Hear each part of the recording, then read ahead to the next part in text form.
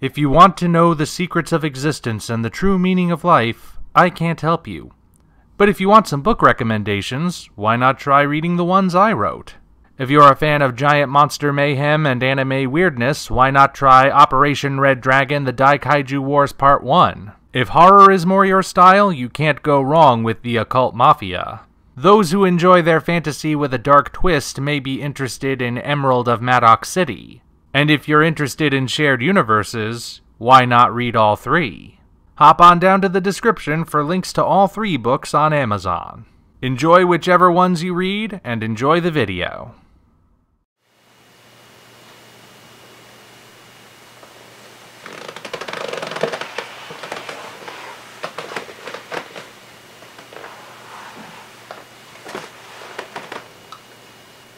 Is Toho just screwing with us?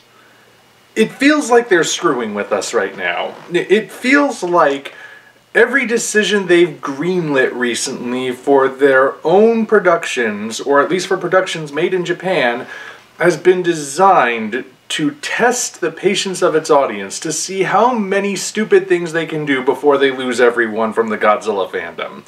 Because, I mean, look at that! Maybe you can't see it. Here, I'll make it bigger for you. You see this? That is the official look for the figure for the anime Jet Jaguar, as he will appear in Godzilla Singular Point. And for the record, this is the Godzilla figure. They were both revealed simultaneously. And they're once again going in a direction where I just look at them and think, who saw this and thought it looked good? The proportions are all over the place. Look, I want to make something very clear. I know I've said it before, but because I know some people are probably going to miss it and try to make it about this, I'm going to make it clear again. The finer details of the designs for Godzilla and Jet Jaguar and all of the other monsters we've seen so far in this anime, those things I'm okay with. I actually like the idea of a Jet Jaguar that looks a bit more Tesla-punk than the sleek, futuristic robot of the original movie. Or maybe what they could have come up with if they had gone the J.J. Abrams Star Trek, everything in the future is Apple design. But it's the proportions. The proportions are what's getting me. Because this looks awful. To be clear, Godzilla's proportions still look pretty bad too. I mean, again, the finer details I'm okay with. The face that looks a bit more Attack on Titan inspired, not my favorite look, but I can get used to it. The texture of the skin, unusual, but I'm okay with that. The return of the 3-toed foot and having it be longer and more pointed, fine. That's not a bad thing. But it's the proportions. This Godzilla is so wide on the bottom and so narrow on the top, he looks like a woman in a hoop skirt. Like, really narrow and then, whoop, huge dome that goes all the way to the ground. That's what this reminds me of, and now I've probably ruined it for you forever. Sorry, but I can't help myself. But it's really Jet Jaguar that's getting me, because Jet's proportions are just awful. And here, I can actually prove to you that it's the proportions that are getting to me, because I found this piece of fan art by someone who either goes by Garayan or Garayan or something. It's spelled like this, but this is his take on it. It's the same kind of aesthetic with that old world nuts and bolts sort of thrown together sort of look, but with the proportions that actually make sense. The head isn't super ridiculously small. The arms are still long, but not so long that they look cartoonish. The legs are still shorter comparatively, but not so short that it looks like he'd be running everywhere he goes just to keep up with everyone. This is a well-proportioned design for this particular take on Jet Jaguar, whereas the official design is not. And I just do not know how this got approved. It really is just the proportions that are bothering me. If the proportions were more like what you saw in that fan art, or if they were any sort of different in a way that was a bit more pleasing to the eye, I would have no complaints at this point. I would not be complaining about the designs, believe me. But because they're proportioned the way they are, I just do not like them. But of course, this figure is not an exact one-to-one recreation. You will notice in the official artwork for the anime Jet Jaguar, his waist has that really narrow part in the middle that looks like it's gonna snap if he just bends over to pick something up. Not that he'd have to with arms that long, but if something threw him off balance, he looks like he would break in half. Whereas with the figure, that had to be condensed, so his body is just one solid barrel. You can still see what's supposed to be that joint, but it's been expanded, and it's much, much smaller. And that tells me that they had to do that. Bandai had to make the figure that way because otherwise it wasn't going to function. It probably wouldn't have even stood, or it would have been really, really fragile. So, I'm sorry guys. I want to get behind this design because I like the idea of him looking a bit more nuts and bolts. I actually really prefer robots that look a bit more clunkier and that old-fashioned sort of sci-fi look over the sleeker stuff of the modern aesthetic. And I would like this design more if it actually looked pleasing to the eye in terms of proportions. Instead we got this, a barrel-bodied, microcephalic, orangutan-armed monstrosity that was cut off just above the knees. The one thing I keep hearing people say in response to this is that they don't think the design is final. They don't think this is the final design for Jet Jaguar, that he's going to get some sort of massive upgrade in the series that will make him look more like his old-fashioned self. And this is just a prototype.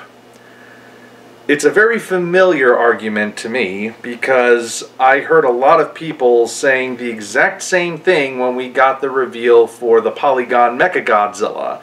A lot of people looked at this scrap metal pile and thought, doesn't look finished, or it looks like it might have been finished but was severely damaged. Just you wait, they'll put it all back together, he'll look more recognizable, and he'll be a big part of the movie.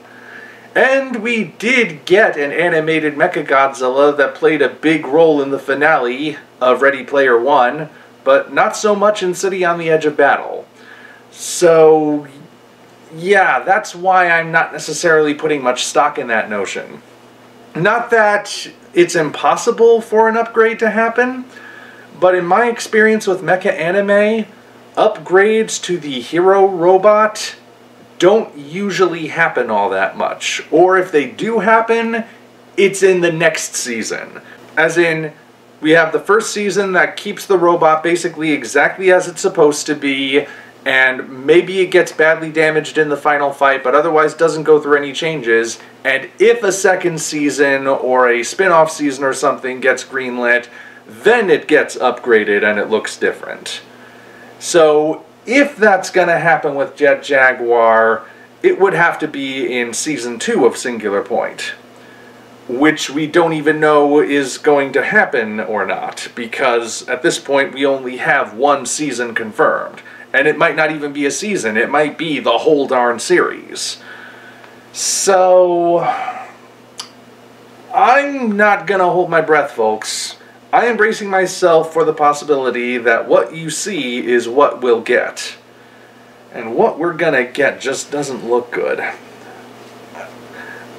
I don't want to be complaining, guys. I don't want to be ripping into these designs, because Singular Point still does look better than the Polygon trilogy. Even with these things, it still looks better, and I want to believe it's gonna work. But from a purely aesthetic standpoint, mistakes were clearly made. Again, this is what a fan artist did. Still unusual proportions, but it looks much better than the official thing. Oh boy. I realize that Bandai's figure quality has lapsed recently. And we can take a certain degree of that into account. But this figure is still representing something that I wasn't too thrilled about to begin with because of the proportions.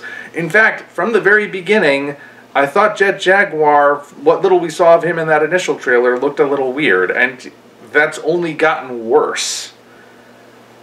At this point, I am dead center of the excited and dreading spectrum. I've seen stuff that fills me with trepidation, and I've seen stuff that fills me with excitement, and right now they're both tugging at me equally, and I'm not moving from the center point.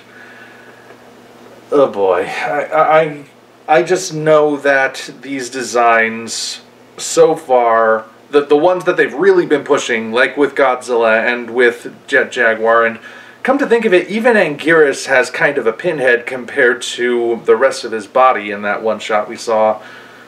The proportions are all over the place. The finer details look great, but it's the proportions that are throwing them off, and I really hope that they look better in motion, because if they don't look better in motion, then these designs are going to be laughed into eternity.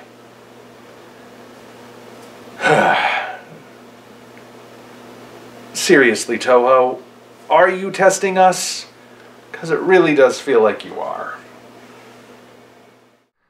If you enjoyed what you just saw, hop on down to the description for links to Patreon, DeviantArt, and all of our social media, as well as links for Operation Red Dragon, The Daikaiju Wars Part 1, The Occult Mafia, and Emerald of Maddox City, 3 original novels I think you'll really enjoy. Thank you all, and we appreciate your support.